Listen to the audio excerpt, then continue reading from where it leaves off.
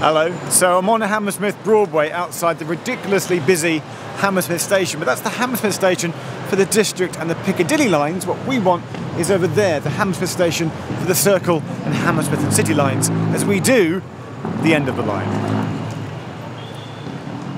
The original Hammersmith Station here opened in 1864, and it was slightly north of the present-day one, lasting 4 years until 1868, when the current-day one was built.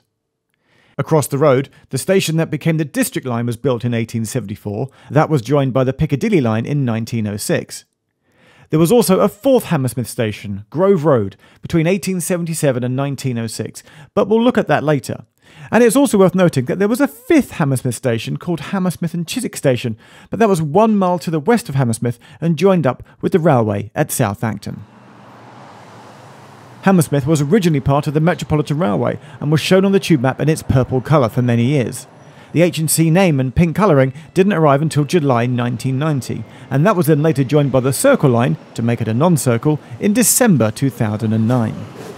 The first thing to do when you walk into the station is to look down and admire the chessboard-like pattern on the floor. It's rather splendid. Now, you can get a two-train shot here behind the buffers as well if you're patient and wait long enough, but you'll also have to squeeze in behind the signage that's in the way to get that perfectly balanced shot. More fun, I find, is if you go on tiptoes to look over the wall to get a rare view of the buffers on Platform 3. There's also the GWR marking in the benches here. There's this one on Platform 1, which looks splendid, but they're actually all over the station if you look closely enough. Now, Platform 3 is the place to spot the old signage for the Hammersmith Palais. This was an old dance hall and entertainment venue that once backed onto the station. It closed in 2007, but the signage, with its pre-decimal prices, is still clearly visible and just delightful. You can also see from this spot a fourth road, a track that is sometimes used alongside Platform 3 that appears to head out to, was that another entrance at Hammersmith Station? Well, yes, and actually it's my absolute favourite thing to mention here. So let's go take a look. And it's right about here, that point right there, is potentially my favourite thing about Hammersmith and the busy junction that's here. This is the covered up entrance to a pedestrian subway that went under the road here at Hammersmith Broadway, effectively linking the two stations together. But when the Piccadilly and District Line station was redeveloped with a shopping centre in the 1990s, it was filled in, never to be used again.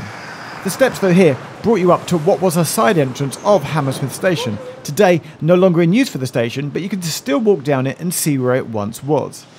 There's actually old footage of Hammersmith and the Broadway online where the subways are clearly visible. And also, there are these display images from the Transport Museum inside Hammersmith Station itself.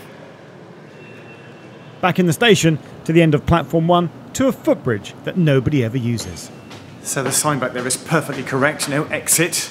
Up these stairs onto this footbridge, which is always quiet because nobody ever comes here, unless of course you're a driver and you're booking on in that space there. That's where the drivers go and book on. But this is a fabulous little footbridge because it just feels like a little hidden secret, a place where no passengers normally come. There's a really good view down onto the trains. There's one pulling in just now. So whilst I just watch the trains go by, we'll have a quick word from today's sponsor.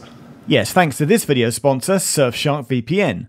Surfshark have their servers in over 100 different countries, which allows you to switch your location virtually so that you can say, for example, get a better price when shopping for something online which may be cheaper if bought from a different location. You'll probably also know that streaming services offer different content depending on your location around the world too.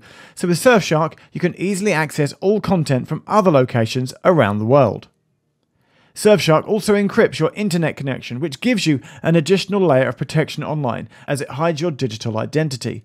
And, unlike other VPNs, Surfshark can be used across all platforms on an unlimited number of devices from just one account. So, if you want to secure your privacy, then use this special coupon code on screen now, which is linked in the description below, and there's no risk if you're just trying it out, as there's also a 30-day money-back guarantee. Okay, back to Hammersmith and to find one of its old lost stations. And now it's time to track down that mysterious Grove Road station, just a short walk away. Yeah, if you come out of Hammersmith Station and turn right, walk just for a minute down this way, I'm coming up to this wall, which if you peer over, you can see an old railway viaduct. The location of Grove Road Station is long gone, and the curve of track to it was also demolished. But the viaduct which led trains up to and down from the station is still there, and you might have even rattled past it every day on the District or Piccadilly and never even noticed it. Peer over the wall, and there it is, still there, slightly overgrown.